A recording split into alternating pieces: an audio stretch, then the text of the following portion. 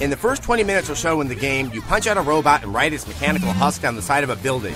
And just as you reach the end, you do this little kickflip in the air as the star in your chest says, "This is the best day of my life!" And then things get weird.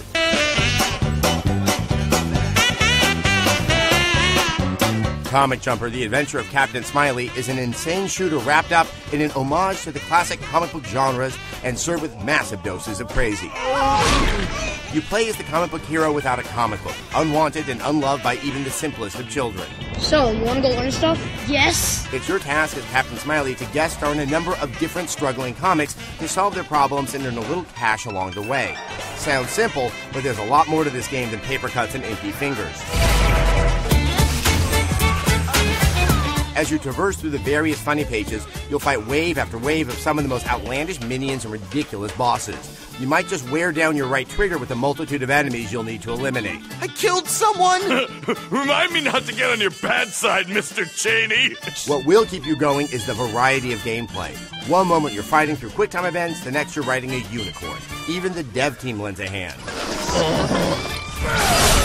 And it's this very self-referential and often meta take on the game that makes this a title that you need to download. From Captain Smiley leaping off the page to the Time Cop references, the writers and twisted minds behind this downloadable title need to be congratulated.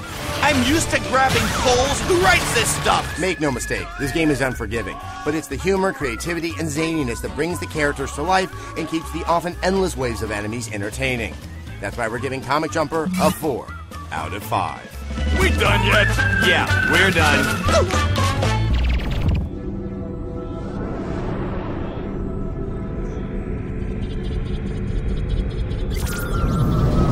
He was a one-man judge, jury, and executioner on the bloody vengeance trail. Pistoliers, get ready for a tale of revenge and redemption as you control an undead puppet in an old-fashioned Western shootout. The Gunstringer wants news of his return spread on panicked horseback. The Kinect-enabled The Gunstringer is oozing with charm and filled with controller-free fun. It's also the best rootin'-tootin' reason so far to flail your limbs in front of Microsoft's new tech. The core gameplay is lightning fast, crazy fun, and super accessible. But it's the personality-packed presentation that steals this show by a country mile. All the action unfolds during an on-stage puppet show. Papier-mâché, cardboard, popsicle sticks, and Lincoln logs make up the eye-popping sets and colorful characters.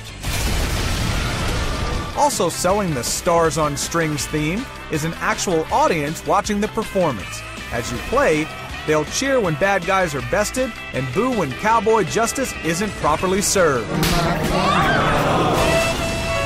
The play mechanics feel simplified, unlike many of Kinect's titles. Players use one hand to paint and shoot targets, and the other to trigger the hero's jumps and left and right actions. At times, the game takes the shape of a simple side-scrolling platformer, then switches to a section that will have you sacrificing character movement in favor of dual wielding. The Gunstringer boasts the ability to play cowboy from the couch, but you'd be better off adopting a standing position because the controller-free gameplay seems less responsive from the saddle. The 4-hour campaign itself comes up a little short on time and may have you thinking that your 10-gallon hat feels more like a 5-gallon hat.